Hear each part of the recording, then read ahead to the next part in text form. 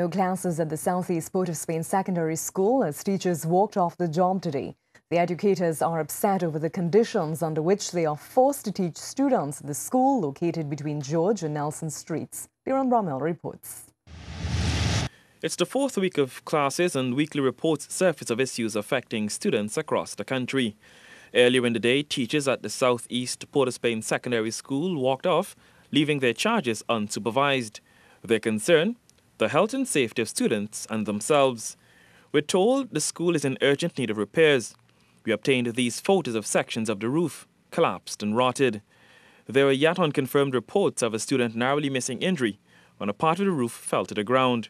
On Thursday, the teachers were no longer willing to subject themselves to these unsafe conditions. CNews was informed some 80% of the workforce refused to carry on classes.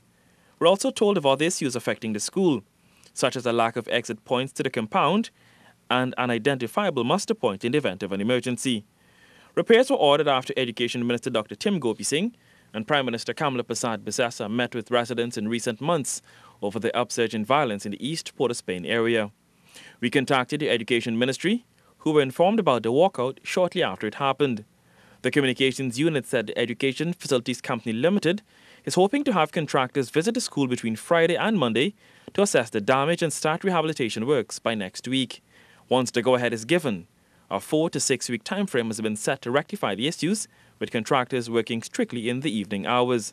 Stakeholders will have to decide on ending classes earlier in the day, between 1 and 2 p.m. to facilitate repairs.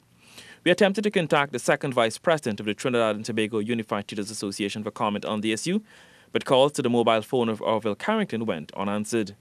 Liran Bromell,